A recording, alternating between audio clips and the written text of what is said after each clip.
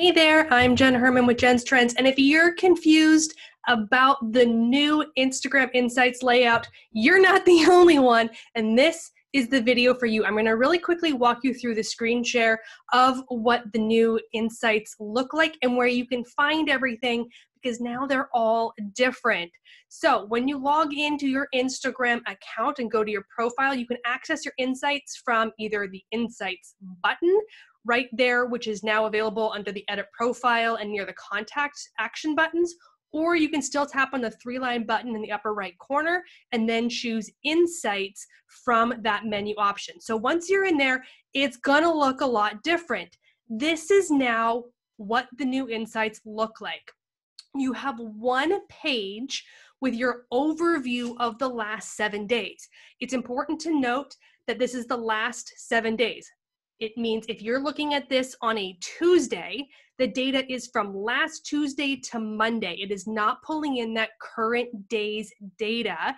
It is from the previous 7 days. If you looked at it on Tuesday, if you go back and look at it on Thursday, it's now updated from Thursday to Wednesday. So it's on a constant evolving 7-day rotation from the previous 7 days. Quick little pro tip on this: if you're pulling data out of this on a weekly basis, you're going to want to pick a single day of the week. I usually recommend Tuesdays and Wednesdays as your days to pull data, because typically Mondays and Fridays are when we have holidays, vacation time, and those sorts of things. So pick it usually Tuesday or Wednesday, put it on your calendar so you go in consistently on the same day every week and pull this data, whether you're putting it in a Google Sheet, a spreadsheet, or some other location to store that data for tracking. All right, so what does this look like? Why does this look so different? I don't know why they changed these things. They love to mess with us. But now you have the single page up at the top. It gives you your recent highlights with a quick little, recap of basically what you just saw in the data below it. So it's not really giving you anything different. In the overview, this is a really quick recap of accounts reached. This is basically your audience engagement. Then you have your content interactions, and you have your followers. That's going to give you your audience data and insight. Then you see the content you shared. So all the posts that you've shared in the last 7 days will appear there. If you haven't shared a post, it would say create post. You'll notice there's the little right-hand arrow next to that. Just like there's create story, create video, and create promotion, there's those little arrows. Those arrows allow you to dive deeper into each of those types of content. So let's break down what these pages each look like as we go forward. So you always start from this page. This is now your landing page for your insights. If you had clicked on accounts reached, which is what used to be, I think, impressions on the old version. So it's still the same information, it's just repackaged. So again, all data from the last week, the last 7 days. Your reach is going to be the number of accounts you reached over that period of time. So it's a total accounts reached. And then your impressions, which is below that chart, is how many times your content was seen. Now, that means impressions should always be higher than accounts reached. Reached is how many people you reached over that period of time. Impressions is how many times each piece of content was seen. So if someone sees your content 2 or 3 times, obviously your impressions are going to be higher. If you have highly educational content, things that are really good for bookmarking, things that people are going to come back and reference, you're typically going to see really high impressions. That's the kind of content that I share on this account, which is actually my daughter's account. It's not my main Jenn's Trends account. And I share a lot of tips and I share a lot of information for like kids activities and homeschooling things. And so a lot of those things get bookmarked and people will come back and revisit that content repeatedly. If you look at that bar graph right above it for the accounts reached, that 822 accounts is total. That means I may have reached one account 3 times over that week, but it's only counting it as one account reached in that entire week because I reached that same account multiple times. It's not multiple people. So this is actually a more accurate detail in terms of your reach than what we used to see in our data, where it was showing you a daily reach, not a total reach. So this is a more accurate display of how many people you're reaching with your content. And if you tap on that graph, that's how you get those numbers. When you see that graph, it's just the bar graph. If you tap on it once, that's what drops up the numbers. So you can actually see how many accounts you reached on each day. Then you can relate this to the content. When did you post? How often are you posting? What kind of content did you post? What days you're getting the most interaction, all those sorts of things. Then of course, you can see your account activity now. This is how many profile visits you got. This is how many action buttons were tapped. This is how many times somebody went to your website link. All of that account activity is now here in that accounts reached tab. I don't really know why. I don't feel like that's where it belongs, but that's where they put it for us. So what are you going to do about it? That's now where it is.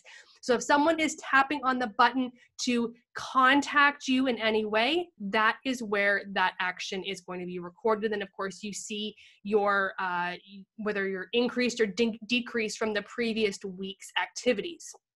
And then below that, it has, or actually, you know what? This is not my daughter's account, I don't think. Maybe this was my actual account. I pulled screenshots from both different accounts, depending on the types of data I wanted to show. But in this case, I did have stories that went out.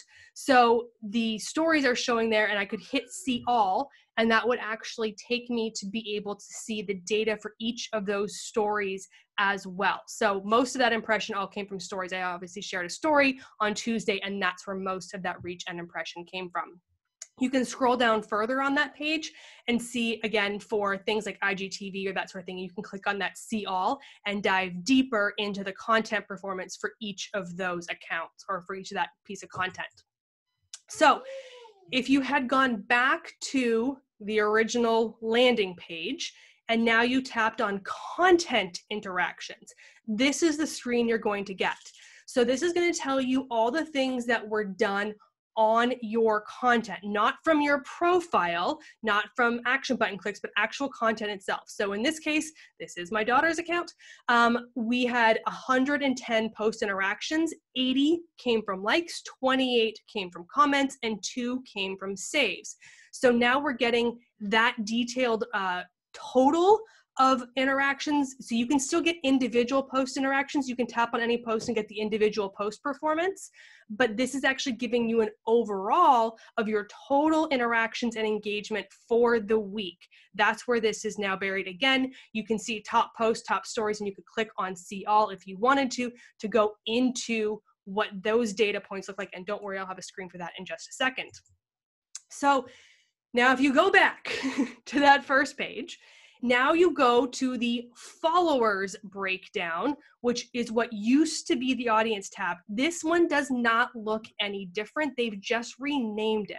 So this one is still the same that we're used to seeing, where you get your total number of followers, your increase and decrease, just like before on that chart that you see on the left-hand side where you have your growth. If you tap on it once, you see the line, so you can see your follows and unfollows, and then your total growth overall demonstrated with the various different lines and details.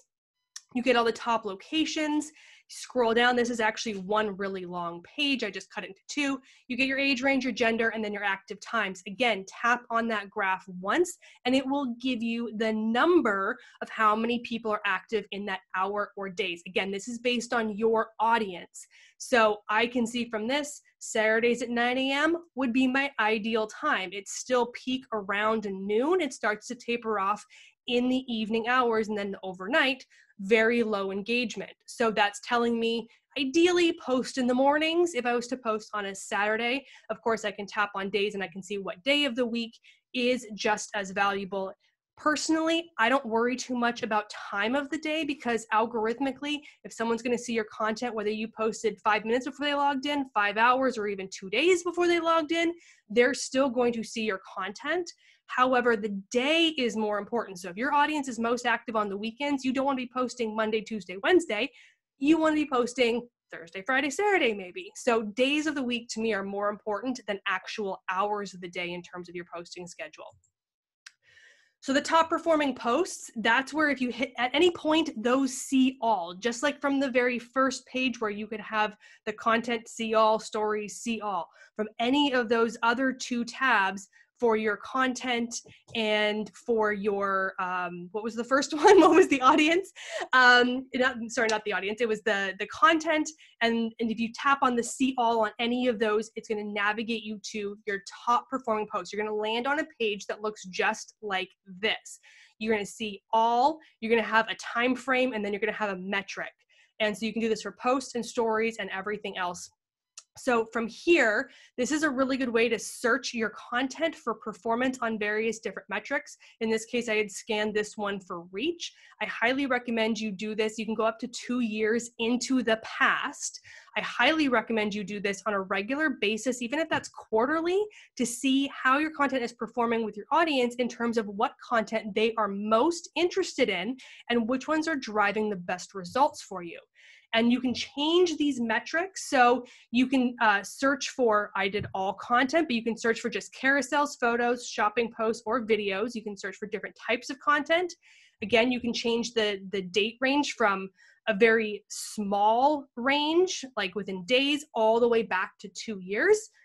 And then for the interaction level, you can see from the right-hand side all the different things. So you could search for engagement, what content drives the most engagement.